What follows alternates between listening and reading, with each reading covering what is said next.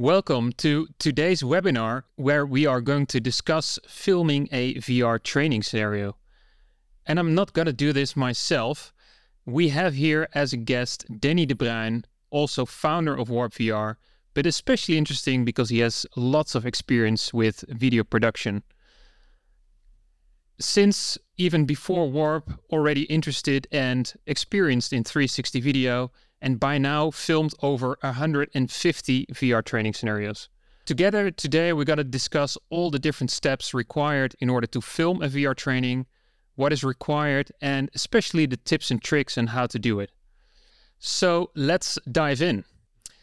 Hi, Danny. Welcome. Great to do this. I've got, many questions for you. Some may be difficult, but pretty sure you can share your experience regarding filming. So great. Please just start by sharing your experience. Kind of what did you do in terms of filming and just for the audience to get to know you. Yeah, thanks. Thanks for the introduction. So I think I started more than 10 years ago with my own video production company. And as someone who starts in that, you do all kinds of things. So commercials, weddings, after movies, just a lot of videos. But what we at some point really interested was grabbing someone's attention, make people emotionally involved in what I made in my video. So especially doing weddings, that was very cool to really spark that emotion of people. And at some point, our other co-founder, Guido, called me and he said, I found something and it's 360-degree video.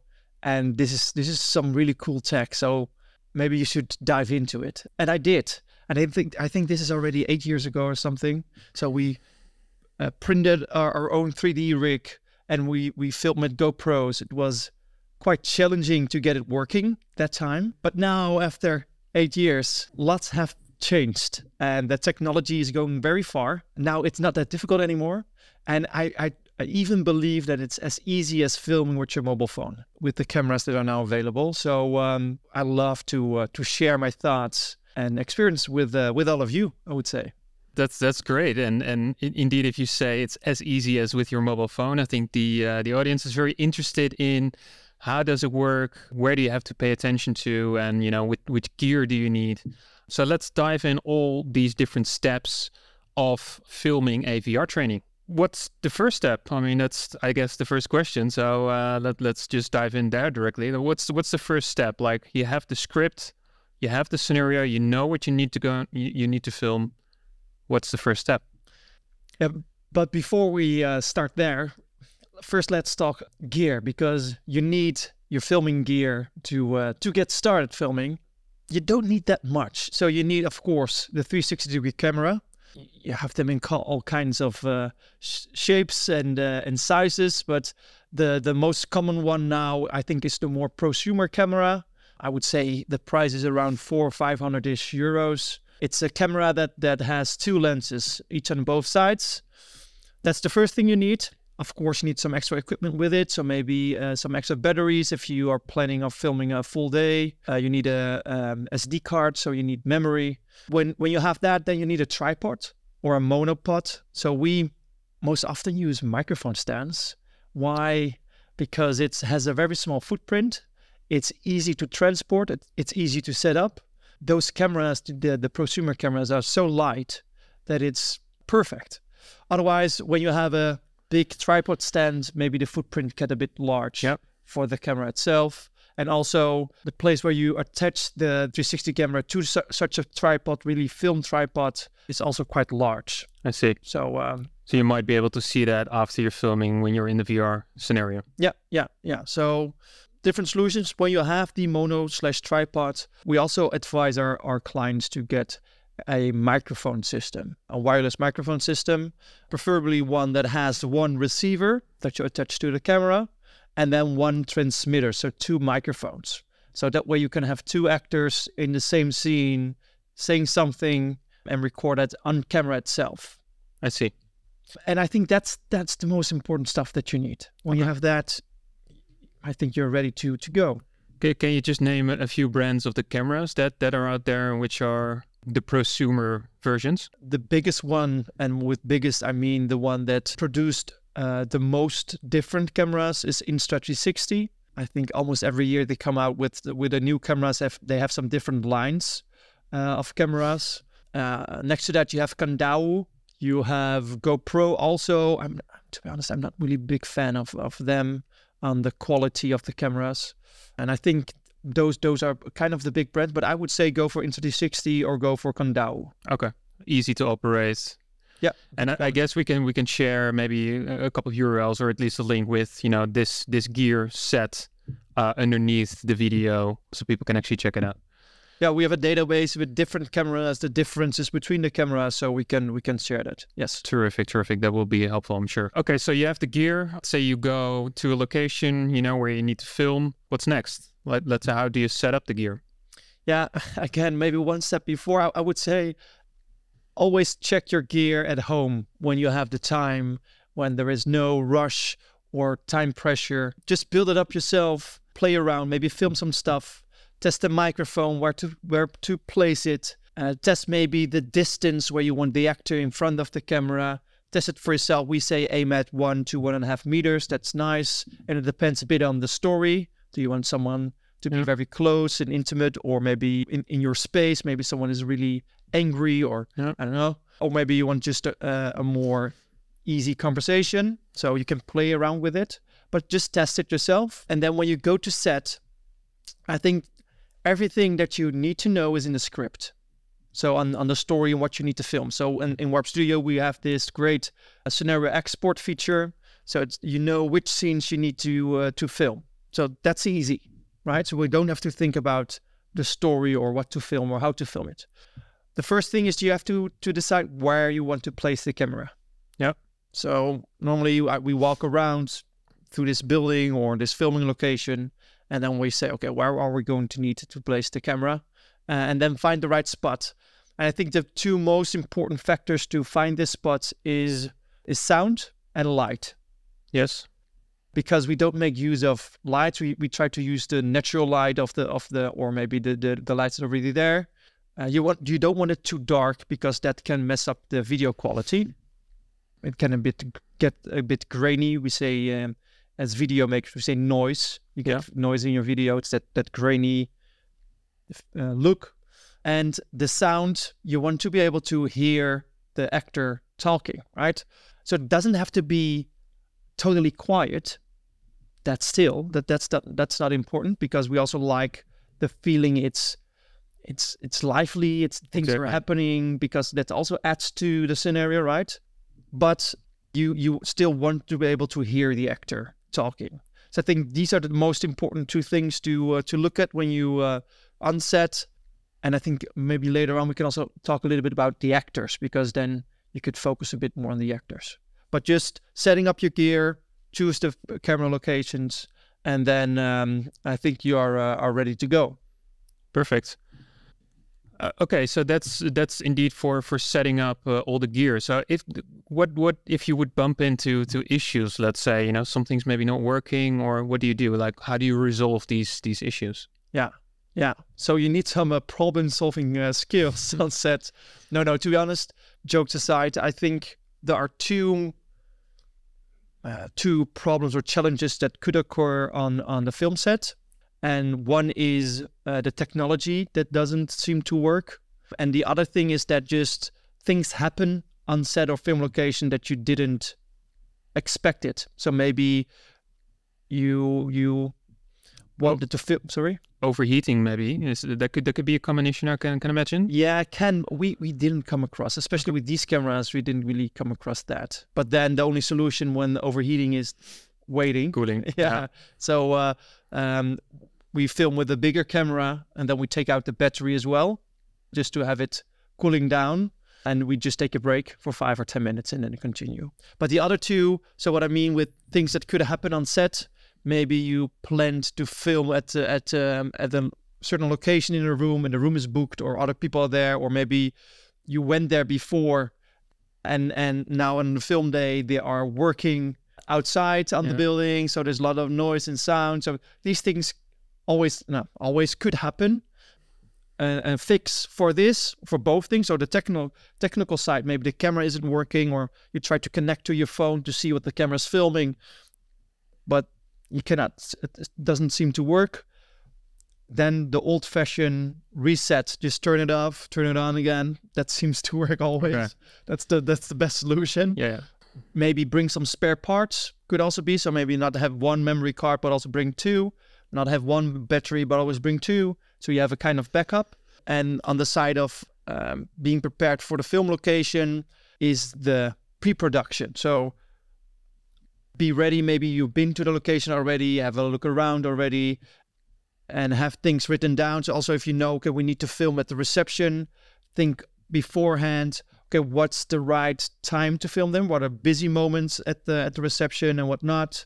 So you can take that into account. And also when you create the schedule of filming, you can take that into account. You know, okay, we don't want to film the reception at 9 o'clock or 8 o'clock because Exactly. probably it's busy. Or maybe you want to film the elevator, then also maybe 8, 9 o'clock or 12 o'clock-ish are not the best moments to film at those places, because then you have lots of other people being there. Yeah, so there's obviously no need to film, let's say, in a chronological order. I mean, you can decide, whatever moment in the day fits best for whatever scene. Yeah, indeed. So I think we always try to film it chronologically, but not always. Sometimes when indeed it's the example of the reception, then you need to maybe change that little part. But it's nice to film it that way, because then it's more easy to understand what you have filmed and what not. Yeah. A different tip is what we always do is we use this export from Warp Studio, and we just write down, we mark, okay, we have filmed this, but we also mark down the amount of takes and what we think is the best take. So normally we mark down, okay, we filmed this scene twice or maybe 3 times, and then we like this the best, and that can also help in the post-production. So when you're ready with filming. So maybe also going back a little bit to that filming location, what about day and night or inside and outside? Like, how do you take that into account? I can imagine that could be tricky. Yeah, and especially with winter and summertime, you have more or less daylight. So indeed, those are things you need to take into account. So we all do that in the pre-production phase. So you could say a production has 3 phases. The first phase is the pre-production, preparing everything for filming itself. Then you have the production itself, it's the filming day. Yeah. And then you have the post-production. So then you have to stitch and edit these videos out of the camera and make it into a VR training. And everything on the scheduling, when do we film what is needed, what do we need on set, who do we need on set. Those are things what you do in the pre-production, and also create a schedule. So you know exactly who is needed, where and when on that film day. Yeah, maybe actually good to talk about that a little bit. And you mentioned all the gear that's required on filming day. What about the crew? Like, who is good to have on set in order to make kind of the production day as smooth as possible?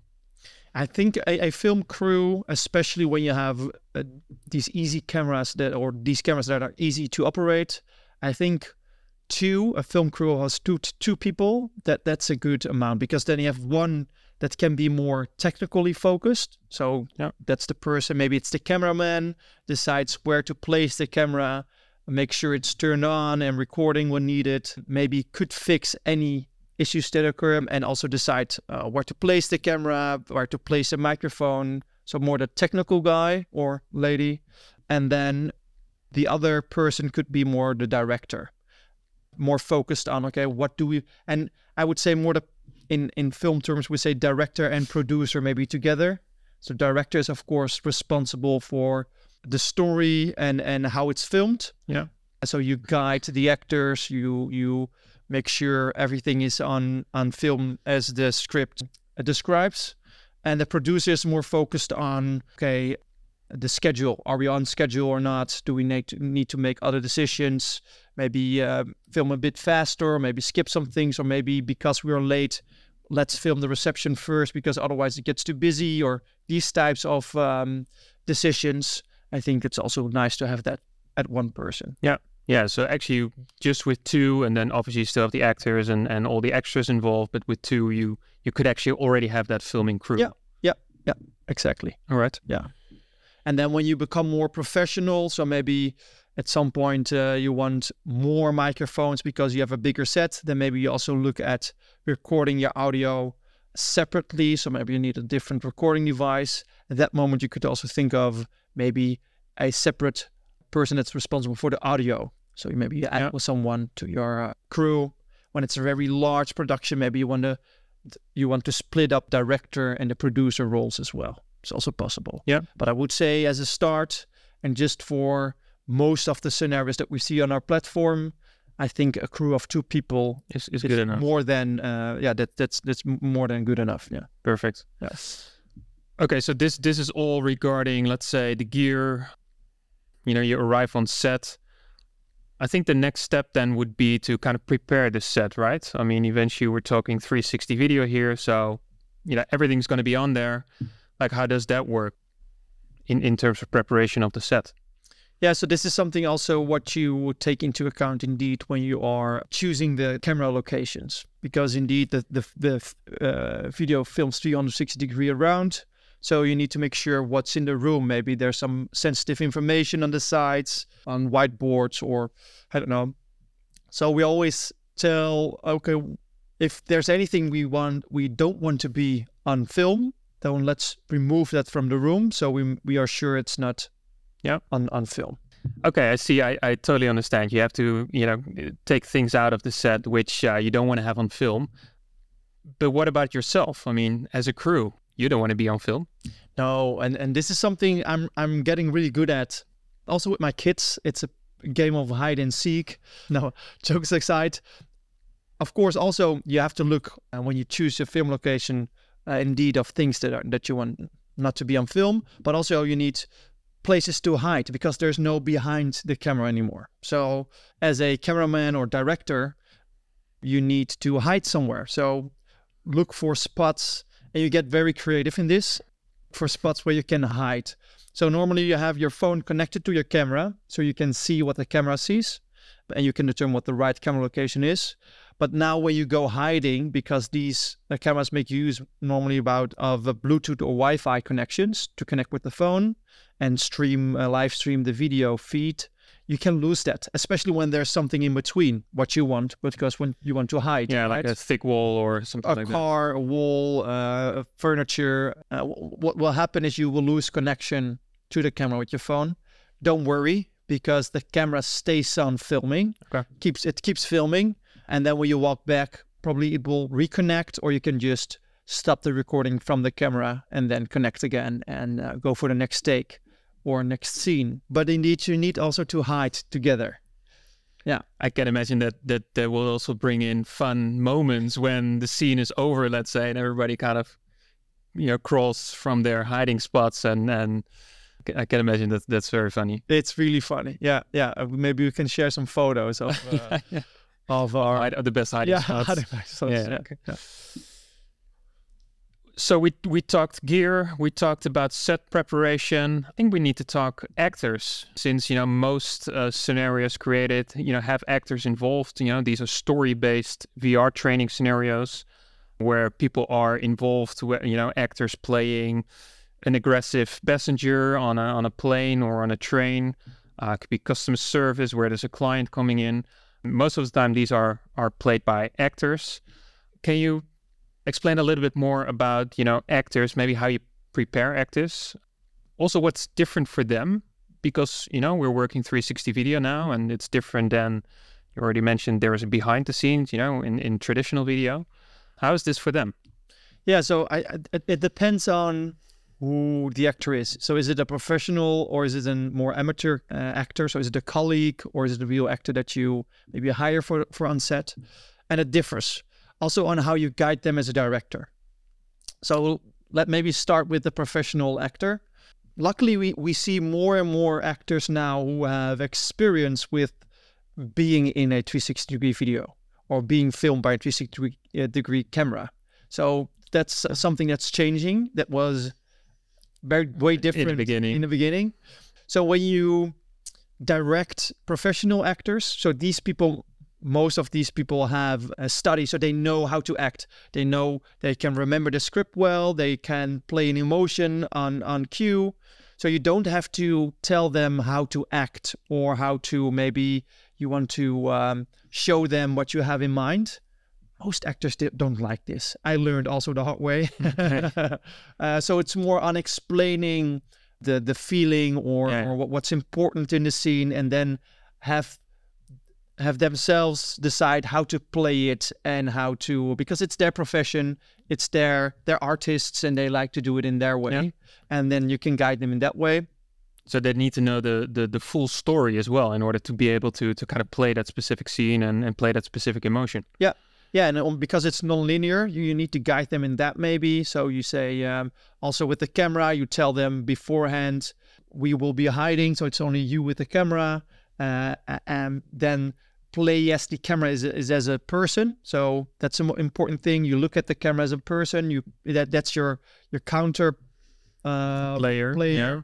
So because when a trainee puts on a VR headset, they stand where the camera is. They become the camera.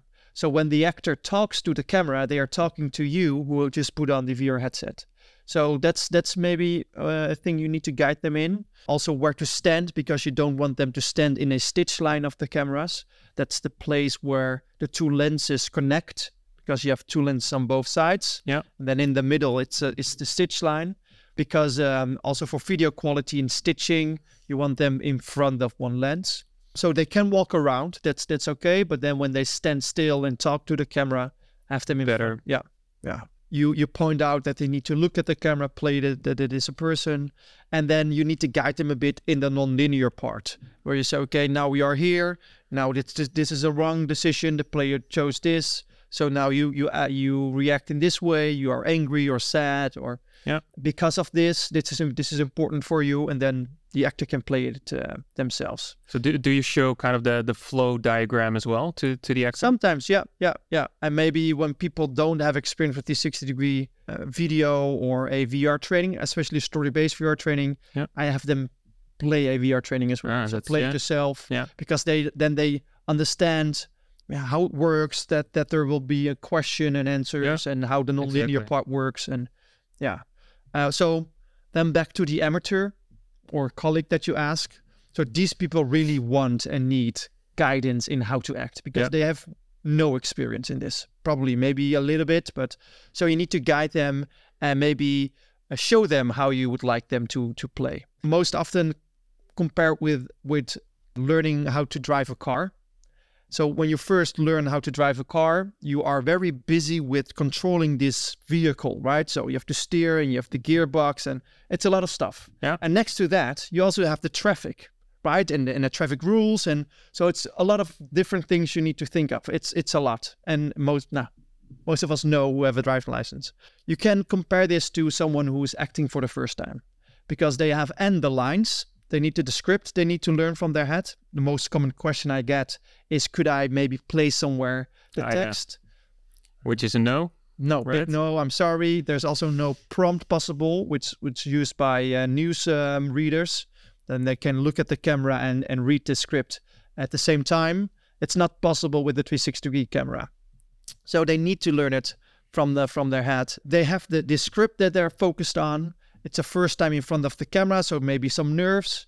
And then they also need to act. They need to play. They need to show an emotion, play an emotion. Exactly, yeah. So that can be challenging. It can be overwhelming. So you need to guide them in that. Or maybe if you do it like this, or maybe if you emphasize this sentence or this word. So in that way, you can really show them how to do it. Yeah, I can imagine that really helps them in order to play that emotion, because I can imagine that could be difficult for them if they haven't done that before. Yeah, because they're just focused on other things. They're focused on the script. Yeah. They're focused on being in front of the camera. Exactly. How do I look? Yeah. How do I behave? Yeah, they know that their colleagues are eventually going to see him, when they're playing the VR training. So it's might affect that as well. Yeah. Yeah. It's a lot. Yeah. So therefore.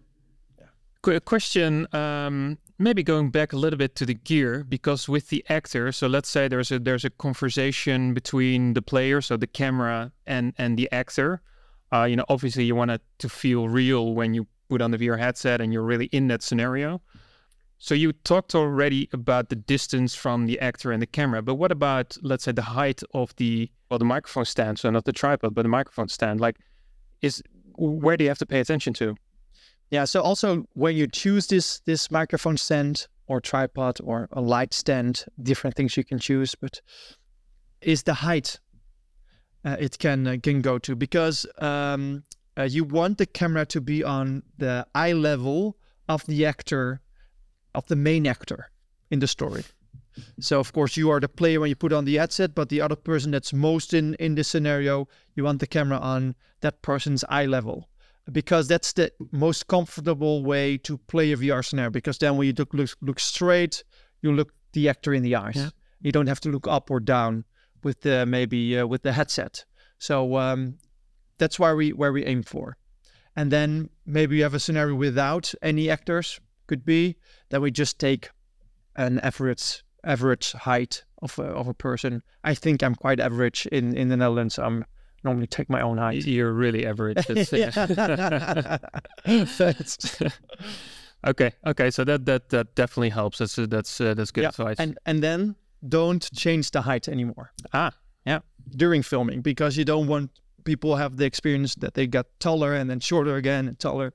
That's a bit of a weird experience. If you're not going for a weird experience, then just keep the camera at the same height. Same height. Okay. We only tend to change this height when we have someone sitting down. So when you're at the table. Could be a part in a scenario where you need to sit down. Yeah, indeed. Yeah. So then we of course put it lower. Maybe I'm just thinking now. What about you mentioned before that you don't want to have actors in the stitching line. So if they stand still and they act, they should not be in the stitching line. What about the movement of the camera? So you've got different camera locations. Do you have to take that into account, like how the camera is positioned? I can imagine that if you're in a VR scenario, you want to look at, let's say, the same direction, because that's kind of what feels the best. Yeah. So back in the days, yes, we really had to take this into account. But now we have tools also in Warp Studio where you can set the north. So it's very easy when you uploaded the videos to Warp Studio, and you can enable this, and then there will be a line that appears in the video, and you can determine where the trainee looks at when they start this video or this scene. So what's the part of the video, because it's of course 360. So what's the first thing that I see when I enter a scene? What part of the video is the first? Oh, it's called initial look direction, I think, in Warp Studio. So you don't really have to mind that, where you position, how you position the camera. Only the stitch line is something. Yeah, so you can, for each different scene or each camera location, you can position, the optimal stitch line, let's say. So, actors are not kind of in place there. Yeah, so we tend, when we place the camera and it's not moving, so it's not going to a different camera location, then we always say just leave it. Okay. Don't touch the camera anymore, because that's, for the continuity, that's the best. Because if you just have a slight movement and then, let's say in scene 1, you have the camera here, and in scene 2, you have the camera over here. And then in scene 1, I select one choice of the different choices. Then when I hit the answer, the video will change slightly. Yeah. Maybe not. That will best. feel weird. Yeah. So when you have one camera position, leave it as is, and then maybe change the position of the actors. Then say, okay, maybe you should stand here, so you end up in front of the lens, rather than moving the camera around. When you go to a different camera location in the same room, that's okay. Then you don't have to take into account the orientation of the rotation of the camera. I see. That's fine. I see. Cool. I think we already covered quite a bit, from gear to set to actors. We might be ready to start filming. I think so. Good. Maybe already are filming. Well, that's true. But let's say hit the record button. Run us through that process. Like what's needed, just before starting, to actually film that specific scene. Yeah. So we just go over the scene when there are actors with the actor, and we do what we call a dry run, which means that you play the scene as is, but without recording it, because then you as a director can stand next to it and you can guide the actor, or you can talk it through. Maybe you have some extras walking around and you can guide them as well. So you can really fine tune the performance of the actors. And then when you think it's okay, it's also easy to go and hide because you already rehearsed this scene. So that's the first thing, do the dry run. And also, I think important, have the actor experience a 20-second loop. What's the loop? Your question. Yes. I know. Why am I here? I don't know. No, I'm happy you're here, man. So the loop is when you have the video plays and at some point in the video, the question will pop up. Yep. And then players need some time to read the question, read the answers, and think of what answer they want to select. So normally, we don't like the video to pause because it's a story-based scenario. Normally, there is a kind of tension arc, right? So you build up the tension with the story. And then, my personal taste, when the video pauses, I lose this tension because the audio is away, the video stops. It's like you can step out of the moment and think. And I don't want That's really not what you want, indeed. Indeed. So we make use of the loop, and the loop is a part of the video.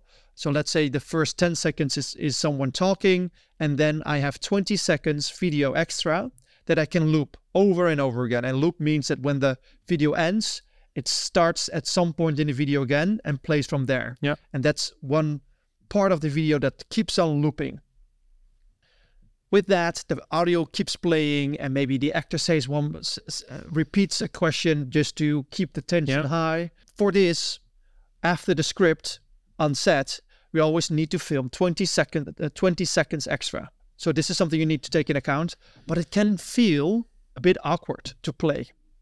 So also when we do workshops, I have everyone experience this 20 seconds looking at the camera, don't have a script, but waiting. And it feels very, very long for everyone. Yeah.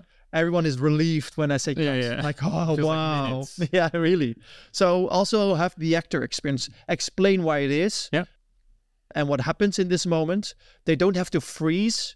They can move around. Maybe it's even better, Yeah. Yeah. And indeed, maybe repeat the question. So like, what should we do? Come on, man, what should we do? Just repeat it once more. That builds up, but also don't overdo it. So don't do it 3-4 times because then it becomes annoying when you're reading this question and answers. Yeah. Rehearse that as well once so they know and just tell them, don't mind the time. I, as a director, will tell you when to cut, when to stop. Yeah, so they need to keep on playing also this emotion. So indeed, when it's kind of an aggressive passenger, you also need those 20 seconds though. So they need to keep on, building up that momentum and staying aggressive. Yeah, indeed. Yeah, and that's really awkward for the first time. So that's I can imagine actors who were, not used to, the 360 video, as a medium in the first place, and then also need to do this, look in the camera, stay aggressive or whatever emotion. Yeah. Yeah. So this is something also you can guide them through and explain and rehearse at least once. Yeah. So then you did the dry run, and then it's just the matter of filming. So you start the camera. Yeah. When you have attached the receiver of the microphones to the camera, you don't have to do anything. We normally call out the scene number and take number. So we say scene 2, take 2, and then we walk away because we need to. You do it as a director. As a director, indeed. Yes, and this is just to make it more easy in post-production. You know which scene it is and take it is. Because you cannot change the file name in the camera or while filming. Okay. So that's why we record it on video. Don't worry, we can cut this off in Warp Studio. Yes. So just for the post-production, making it more efficient. Then we hide. And then from our hiding spot, we say 3, 2, 1, action. And then they start. Also, we ask actors to wait 3 seconds after action, because then you can have a clean cut. Otherwise, you will hear me saying action, and then the last bit. Yeah. They already, especially with amateurs, they're very on the start. Yeah, they're on the start blocks, right? So they really are enthusiastic and hyped up to go. They think, okay, I know my script, and then when you say 3, 2, 1, action, they go a bit too fast. So you always tell them, okay, take 3 seconds after action. Yeah. Just take a deep breath and then, take your time. Okay, perfect. Yeah. And then when the script is done, you film this 20 seconds extra, and then you say cut, and then you do it one more time, because we always do scenes twice, just to have a backup. Okay. So what about actors who remembered their lines, they did it well, but you're just not very happy with the emotion maybe they played? Is that something you hear or also look on your phone because it shows the live feed of the camera? Like, how do you know if the scene is actually performed the way you like it? Good question. And with the easy equipment, it's great because it's easy, but it's also a bit difficult to hear and see what you're recording. As I said, probably when you're going to hide, you will lose connection with your phone because there are things in between interfering the connection, so you will lose it. Maybe you can hear it. We also did sometimes, I played an extra in the scene, so I could be there and listen. But otherwise, it's really making use of the dry run, rehearsing, and then when it's okay for a couple of times, you film it. Yeah, you should do multiple dry runs even, if you feel like, okay, we need to practice a little bit more often. Yeah. So when you go more to the professional side, then maybe you have a separate audio recorder, and then you can hear what the microphones pick up, so you can listen. And when you go to a little bit more expensive cameras, then you also have a live feed that can go through walls, so you can see live what the camera is filming. Yeah. But then you also need more skills in editing. So I would say that's maybe for most people, a bit too difficult. So stay with this, just make use of the dry run, and then you're good. And also when you just record it twice, you're also good, because then you always have a backup. It's for technical issues that could occur. Maybe a file get corrupt. These things happen sometimes. And most of the time you have no clue why, but it happens. I think we had it once in this, I don't know, six years or so. Or one time it happens to us. Okay, so it doesn't happen too much. No. But just to be sure, film it at least twice. And then when you have 2 good takes, you can continue to the next scene. When you have one take is not that good, maybe do it one more time. So you have 2 good takes. And I think you mentioned before as well, in writing down on the script, whatever take you already think at that stage is the best one. So you probably start using that in terms of post-production and seeing, this is probably the best one. I don't even need to look at the other ones. Yeah. Is that correct? Yeah, indeed. So we mark. So we just put lines on the export of the scenario on the amount of takes, and then we just draw a circle around the line that is the best take. Yeah. And then in post-production, of course, we put everything on the computer, on the hard disk, and then there's a stitch process. We're going to talk about it in a bit. And then indeed, when you're going to choose the scenes that you want to use, from the script which scenes you want to use. So, and then that's just your starting point. Yeah. And then maybe you see, that wasn't the best scene because maybe something happens in the background, or maybe the audio is not that good, or I don't know. Then you have the other backups to use. But it's just your starting point. Okay. Maybe some last tips you have for starting filmmakers, in this filming step. Like, what are some other things you can give right now for people that are starting with filming with 360 video? I would say maybe the first thing is just go, just do it, just start, because this is something you need to do and learn and get better in, and there's just one way, and it's get going. And I think the rest is just what I already told you.